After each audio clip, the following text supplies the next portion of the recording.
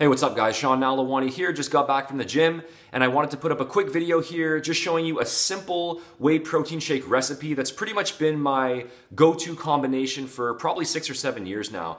Obviously there are tons of really good protein shake recipes out there, but I've always defaulted back to this one because it's easy to make, it tastes really good as long as you have a decently flavored protein powder to work with, and it has good balanced macros too. So nothing fancy, but I was gonna come home here and make one right now anyway, so I figured I'd just pull up the camera and show you guys.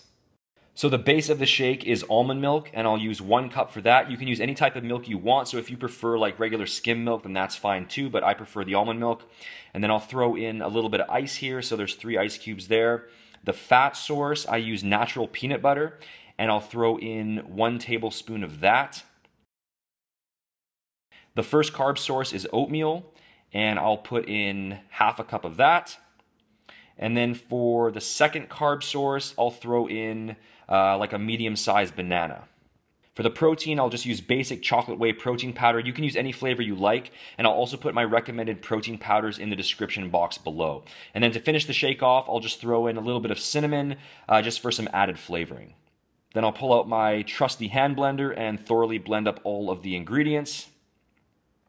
And then there's the finished shake there. The nutritional breakdown is 522 calories, 36 grams of protein, 61 grams of carbs, and 15 grams of fat. And I'll put the macros and the recipe in the description box below.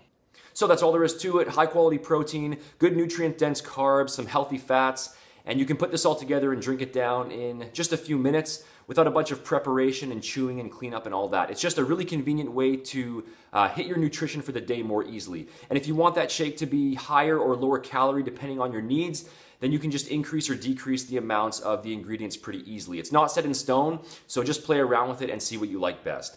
So just a quick whey protein shake recipe idea for you, and if you have a recipe of your own that you personally really like, then feel free to share it in the comments below. So thanks for watching. The official website is seannal.com. You can follow me on Facebook, Twitter, and Instagram for more free tips if you aren't already.